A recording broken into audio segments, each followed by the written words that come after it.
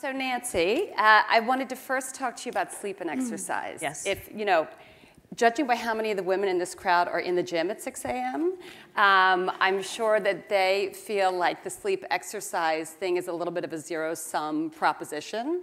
In your personal life and in your medical profession, how should we, when we have to choose between the two, how important is sleep?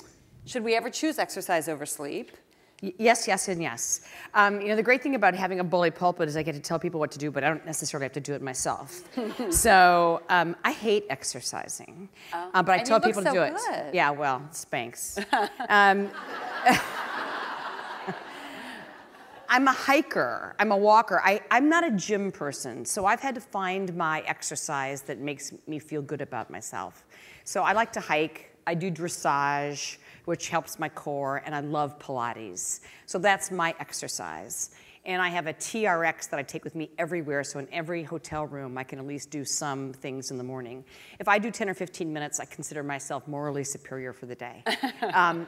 But I am amazed by people who can do 45 minutes on the treadmill and then, get on with their day. And now I'm going to give you my excuse. I live in a hair and makeup world. It's an hour out of my day to do that. So I watch the boys at NBC, exercise and then run to their offices. Well, yeah, if I had a crew cut, I could do that too. But we don't have different luxuries. So I sneak it in when I can. I have gym shoes at work. I get out of the building every day. And I have learned that if I'm not needed at work, I get the hell out of Dodge, and then I incorporate my exercise. But I have to fit it into my day. I don't do it as well at night because I'm usually pooped. However, I really do believe that sleep probably trumps exercise in longevity. And as we get older, skinny is not good. Strong is good. But you need a little fat on your bones because that keeps your hormone levels good and it keeps you from getting osteoporosis. Right. So here's for the plus size woman. Okay, so everybody hit the snacks. Yeah. Okay, so speaking of snacks, we got a question from one of the attendees about sugar intake. She's worried about, she's got kids, she's worried about hidden sugars, she's worried about high fructose corn syrup. How does she control her family's sugar intake? Is there kind of a number of grams she should be hitting? So the average American eats 100 pounds of sugar a year, which I don't have to tell you is too much.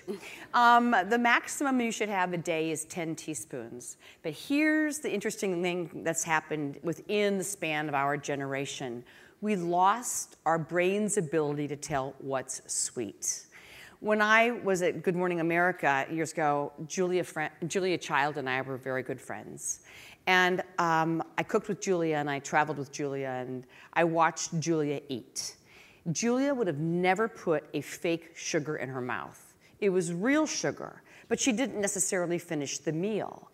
But it was all about being in the moment, in that presence with food, and I think that was one of Julia's great, great, great gifts. We now have artificial sweeteners. So if I give you sugar, which I think has been a sort of a much maligned entity, real just cane sugar, and I give you an aspartame, sugar will no longer seem sweet. So our brains have rewired the fact that we want sweeter things. So hence, even if you drink diet Coca-Cola, it does tell you that your brain that you like sweeter stuff. So we add more and more and more stuff on. I would argue that whenever you can get back to the purest stuff, you're better off. And that plain old sugar is sugar. And if you put sugar in a cup of coffee and it's not sweet enough, it's probably telling you that you've oversweetened your body and your brain. Now, am I a purist? No. I had 2 Diet Cokes yesterday and loved them. But it is all about moderation. And especially in the United States, we do extremes extraordinarily well, but we don't like to compromise and we don't talk about moderation. But there is certainly a way within the household to limit the amount of sugar, and that means you have to be a very, very good label reader. 40 grams is really the max, and you have to keep track of it. Is there anything, when you look at a food label, besides high fructose corn syrup, are there other ingredients that you should be looking out for? That's the one you hear about a So lot? now, yes, and there's a rule for high fructose corn syrup. The problem is it's not a necessary food group. Treats are treats. They aren't necessarily food groups. And I like treats. But you have to think about when you're eating a treat and what its purpose is. And I mean, look, nothing is better in most communities than tap water. And now we know our kids aren't even getting enough fluoride, and the dentists are seeing more cavities because everyone's living on bottled water. There's sort of a time culturally, I think you have to, in medicine, sort of go, okay, back to basics. Know your farmer, turn on your tap, go for a walk. What did we do in 1950s? We lived life pretty simply. And I think a lot of the complexities we're seeing in medicine, we brought on ourselves. Now, one last question from this mom. Are artificial sweeteners ever okay for kids? Would you recommend? I mean, I would be an absolute liar to tell you, they're dreadful, and I've never done that to my children. Of course I have. They're fine. Okay. But it's the moderation. I mean, look, I'm very cognizant of the women who are in this room and the various companies that represent a big part of this industry. I mean, how dare I as a consumer, even as a physician, suddenly malign what is part of culture? But treats are treats, and food groups really are whole foods. We are better off if we eat primarily vegetables, fish, primarily the fatty fishes like tuna and salmon, minuscule amounts of red meat, lots of water, and you can't OD on fruits and vegetables. And then, frankly, you know what? I love my Oreo cookies. I would kill for them. But I'll drink a glass of non-fat milk with them. Yeah. Well, you have, I mean, it's such a nice balance. It's a realistic approach You to can't living in the modern be cuckoo world. about it. Right. Because let me tell you, my mother made homemade bread all the time. I sneaked up to Janet Weinraub's house because she got Hostess white bread. And I ate as much as I could. You think your kids aren't sneaking out at the neighbors? Of course they are. So don't deprive them. Just educate them as you feed them. Okay. So you mentioned, medicine today. We got another question about integrative medical practitioners. Yeah. The question is, when dealing with chronic issues, sinusitis, allergies, immune system deficiencies, instead of a series of specialists, why does there continue to be a resistance to integrative health? Well, I don't think there is a resistance to integrative health. I think you have to be smart about how you find it. I was trained in pediatrics and then ear, nose, and throat surgery at the University of Pittsburgh.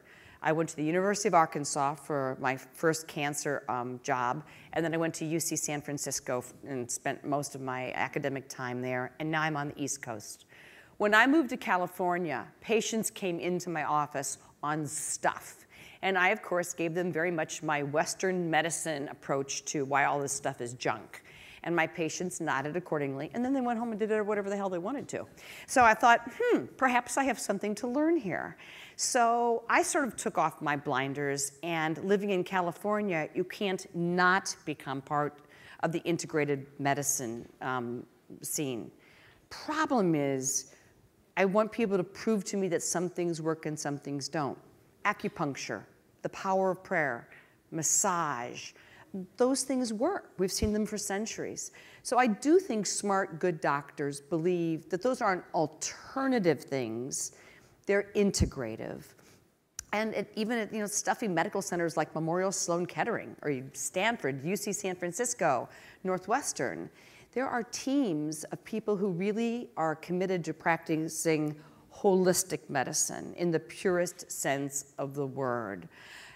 My only caution for anybody is there are people out there who are willing to sell you everything and anything, and not all of it works.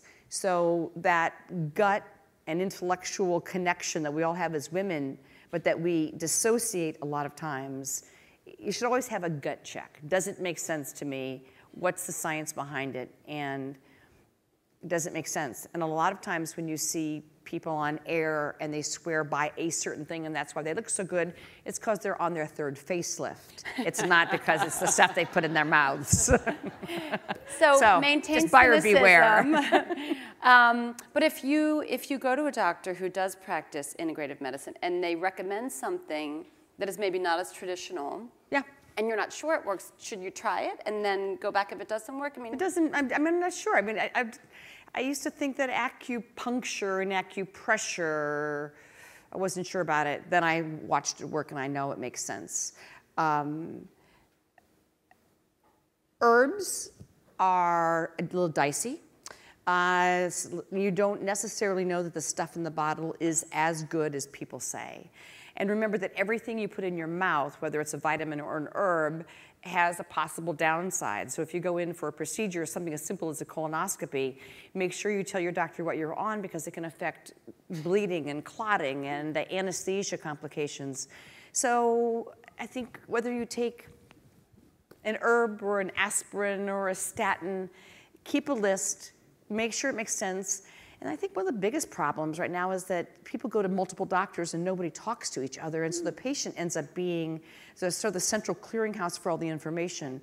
And that's where mistakes are made. And sort of the least informed person of the group. Yeah, I mean, in some ways the most informed because you know your body. Right. But your doctors, look, in the perfect world, the patient is the center, and then all the healthcare practitioners you have, including massage therapists and nurses, exercise people are on the outside. So you should be the central clearinghouse, but for medications and procedures, pick a doctor who really is going to be a good communicator and who will share information. Now I say that with the knowledge that HIPAA, this grand patient protection law that we have in the United States, has, I think, been one of the worst things to happen to patient care because doctors really legally don't have the right to talk about you to the other doctor without your permission, and patients don't know to get that permission. Right. So you have to just constantly say, listen, everything needs to go through Dr. X. That's my person. And if doctors don't want to do that, divorce them. So we should all be saying that to our doctors. Absolutely. Then, proactively. You have to have a central clearinghouse. Yeah. Okay. So speaking, you mentioned putting everything you put in your mouth. I want to ask you about two things that we hear about a lot. Vitamin D, which I didn't even know existed until I learned I was deficient like 4 years ago. Most white, most white girls are. Right? Yeah. And baby aspirin. Right. So we've gotten questions about both of those. So I take both of those. I've gone through the years of trying different things, multivitamins, vitamin E, vitamin D, Bs, whatever, and I think I've just given myself expensive urine. So, plus, I can't, I couldn't remember. Too bad you can't monetize that, right? There's probably something in that. It's draining urine. And, why do you think IUDs work? Because people can't remember to take birth control pills. So there has to be a regimen that makes sense for you. And then, frankly, for some things, it's an everyday thing. For other people, you sort of use it when you can. I have a regimen that works for me, knowing exactly what my risk factors are. I have a risk factor for heart disease because, yes, in the 60s, I did inhale, and I've had one too many cheeseburgers. So I know that I have some heart disease. Because of that, I take statin, and I take a baby aspirin. I also am not out in the sun enough because, of course, I slather my skin with SPF 40, so I won't get skin cancer, but I no longer absorb vitamin D from the sun. So my thing now Wait, I'm sorry, because you wear sunscreen. I wear sunscreen, so I block out the vitamin D from the sun. Okay. The best way to get your vitamin D is spend 20 minutes in the sun every day, and you'll probably be okay, but most of us don't do it. So I try to go 20 minutes daily with no sunscreen, with a hat on, my arms out. And then I take vitamin D, and I take a baby aspirin. However, as we know, you can have major strokes and bleeds. So if you're concerned at all about the fact that you already don't clot well, a baby aspirin might not be for you. Most strokes are because we throw a clot. 20% of strokes are because we blow a vessel and have a major bleed. I do believe in the power of aspirin. I, however, do not think it should be taken without your doctor knowing about it. It's a real medicine.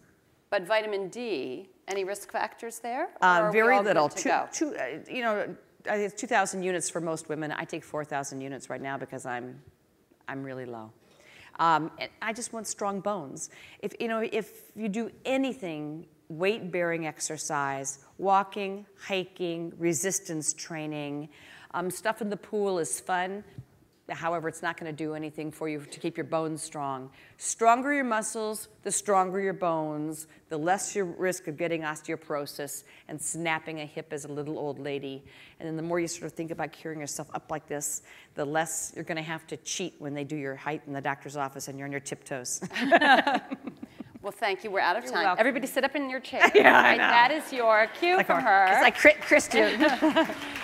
So you're staying up here, Okay. and thank you very much. Thanks.